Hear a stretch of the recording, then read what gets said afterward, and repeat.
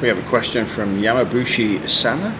Hi Dave, I want to know, are the Kawasaki ZX10R BT1606 tires best for that bike? There's a loaded question.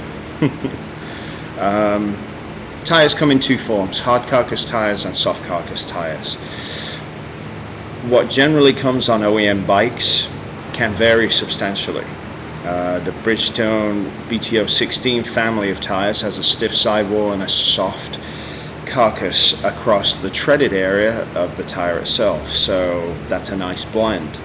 Sometimes bikes will come with Dunlops, they'll come with Pirellis, they can come with Continentals. There's all kinds of tires out there. The bottom line in regards to your question is really, what type of tire do you prefer?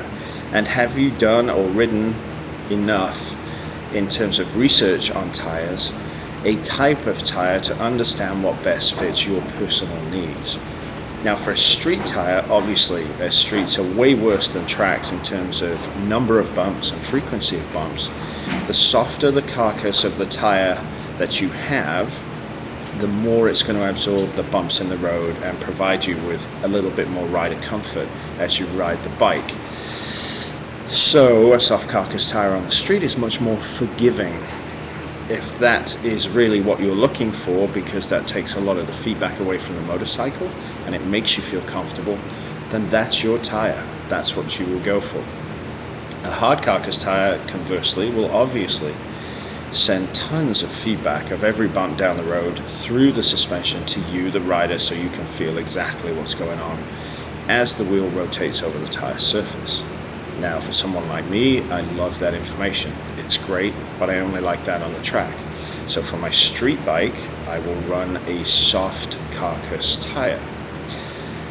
Now, if you get into the middle zone where you are a weekend warrior, you ride aggressively on the weekends and you maybe commute on the bike during the week, you need kind of a blend of a tire there.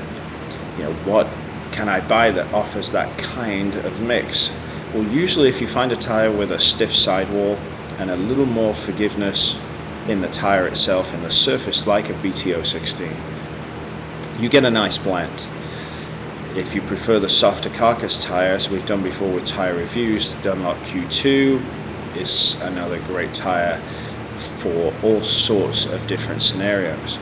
And the other thing to remember as well, especially what we did in the Bridgestone R10 tire test, tire pressure can make all the difference into the world in how that tire responds to bumps on the ground. So you could run very soft tire pressure, but that will give you less longevity and take away some of the bumps. You can increase your tire pressure irrespective of the carcass construction, and that will give you much more feel but more longevity of the tire.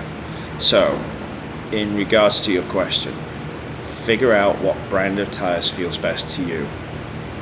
Once you understand that, then stay with that brand of tires for the life of the bike, because the bike will always behave the same way and nothing will come out of the ordinary. If you do choose to experiment with different types of tires, remember that your suspension settings will have to change. If you have a very hard carcass tire, you will need a stiff suspension to cope with all the bumps. If you run a soft carcass tire, you'll need soft suspension, because a lot of suspension action will be taken away with the tire absorbing the pavement. So Yamabushi, thanks for your question.